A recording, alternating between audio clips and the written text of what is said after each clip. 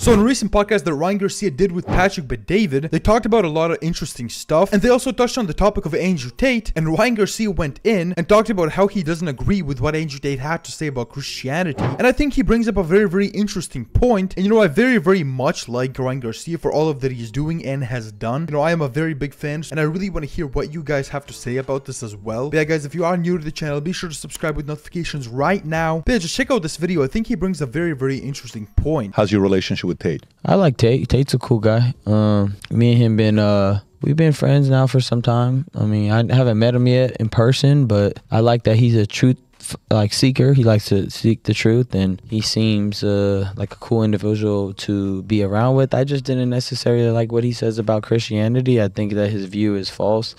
I think he has a bad interpretation on what means, it's a real religion or not. He said, hey, everybody disrespects Christianity, everybody runs over Christianity, blah, blah, blah, and that's why it's not the true religion.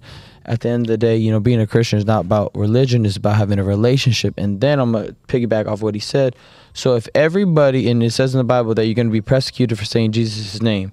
So don't you think everybody's going to make fun of Jesus? And then on top of it, if somebody disrespects the law, does that make it any less than the law? So if I say, hey, red lights are stupid, they're dumb, and I make memes about red lights, if I run a red light, I'm still going to get a ticket. So what you're saying makes no fucking sense, Andrew. And I like you. You're cool.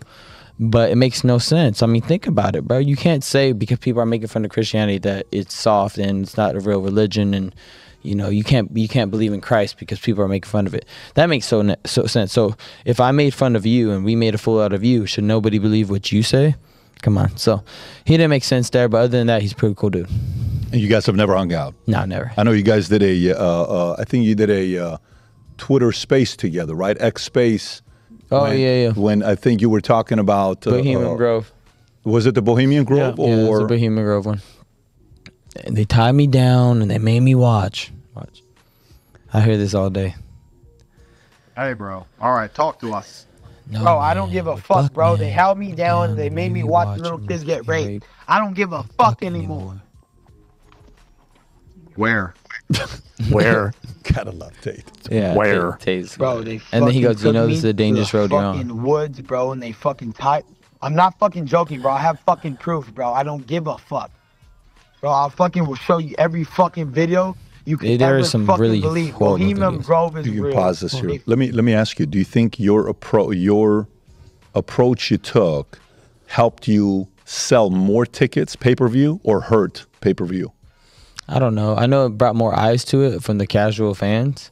I don't know if it hurt pay-per-view tickets. We're going to find out real soon, but I'm projected to make around 30 to 50 million. So that's from the fight. Yeah. Have they released the numbers yet or not? No, yet? but Oscar said they're very good. Oscar said they're very good. Yeah. Okay, good. How's your relationship with Oscar now? Me and him are like this. I saw that. That's good. Yeah, me and him like this. So what happened? Now you can tell that these guys have very much respect for each other, which is very nice. And listening back to what Ryan Garcia said, I genuinely think he is right here, because Andrew Tate's message all around is very much tough love, and he's basically trying to do the same with Christians. And I think both of these guys have a point, because at the end of the day, they're both trying to save Christianity, they're both trying to save people and bring them to God even more. So I think both of these guys have a point, and there's much respect between each other, which I very much like. But yeah guys, give me your thoughts on this in the comments below. Be sure to click one of the videos on the screen right now. That's it, and I'm out.